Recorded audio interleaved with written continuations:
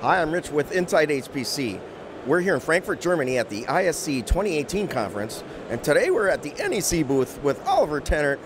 Oliver, thanks for having me back this year. Oh, it's all my pleasure, Rich, as usual. Yeah.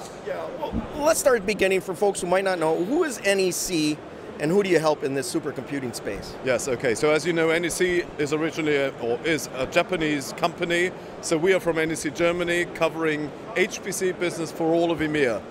So Oliver, what are you showcasing this week at ISC? Well, as you know, that this year we have launched the latest incarnation of our SX product called SX-Aurora TSUBASA. It's the latest vector engine coming along as a PCI Express card you put in a standard server environment.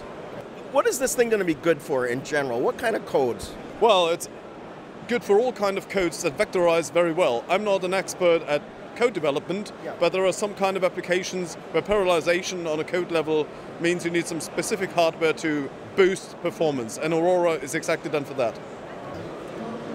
So, Momose-san, thank you for having me here today. Can you give me an idea of the speed of one of these devices? Is there a metric like LinPack or something? Anybody? Yeah, today there are many famous benchmarks for HPC region. And for example, HP LinPack case. Yes. LinPack case, sustained performance per single card is basically the same as today's x86 processor, single node. And for example, HPCZ case are much higher performance. And in the case of Stream, much higher sustained performance per node compared to x86 processor. Well, let me ask you about vectors. Why would a scientist want to use vectors for computing?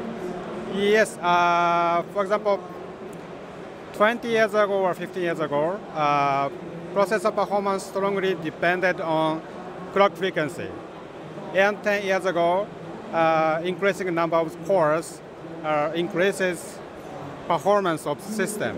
And today, vector length or vector width increases performance of system. Because today's scalar processor has wider SIMD, and they call that is vector. But we have over 30 years experience to develop this kind of vector processor.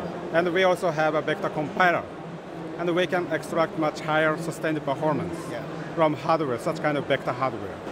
So Eric, thanks for having me back. I have a question about applications for these vector machines. What does the programming model or environment look like if somebody wanted to port their code to this device? We have, first of all, a very simple programming model that is the vector engine native mode. That is the simplest. That means you just compile your code with C, C++, Fortran. Your code can use MPI, your code can call system calls, so although this looks like an accelerator, it works like a full-featured Linux machine, actually. The second option is to extend this model and do a kind of offloading onto the vector host, which is an x86-64 right now, such that in case you have parts of the code that you don't want to vectorize, like I/O, pre-processing, or things that just don't vectorize well, so you can call and use them or run them on the vector host on x86-64. That would make up a kind of a hybrid code with the main program running on the vector engine. And then there is the classical accelerator model. I'm personally working on providing the infrastructure for that together with my colleagues from Japan.